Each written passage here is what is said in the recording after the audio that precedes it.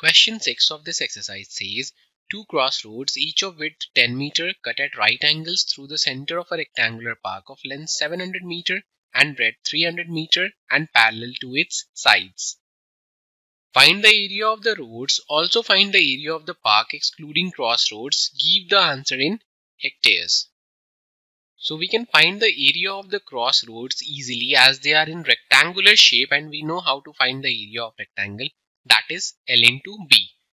So if we look at the horizontal crossroad, there is a yellow portion that is coming, and if we look at the vertical crossroad, there is again the yellow portion that is coming. So this portion, this area is coming in both the roads, horizontal and vertical. So we will subtract this area as it is coming twice. So let's find the area of the road, that is basically the area of the horizontal road plus the area of the vertical road minus the area of the yellow portion.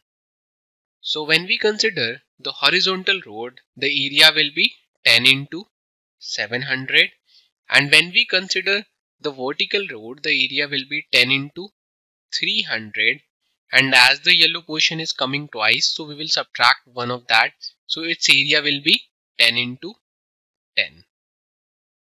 So on solving this, we will get 10,000 minus 100, which is same as 9,900 square meter. So that will be the area of the road. Now as we have to write the answer in hectares, and we know that 1 hectare equals to 10,000 square meter. So we will divide it with 10,000 to convert it into hectares. So it will become 0.99 hectares. So that will be the area of the crossroads. Now in the next part, we have to find the area of the park excluding the crossroads. So we can find the area of the park, that is very easy. That is 300 into 700. We know the area of rectangle is basically length into breadth. And we can subtract the area of the crossroad from this, because we have to find the area of the park excluding crossroads. So we'll subtract 9,900. So on solving this, we will get 2,001,000 square meter. That will be the area of the park excluding crossroad. And when we convert it into hectare, we will divide it with 10,000.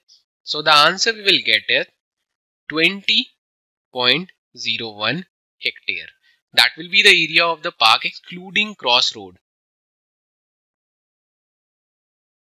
To learn more about how QMath can help you crack school and board exams, explore QMath Leap, a live online classroom program run by highly experienced and committed teachers.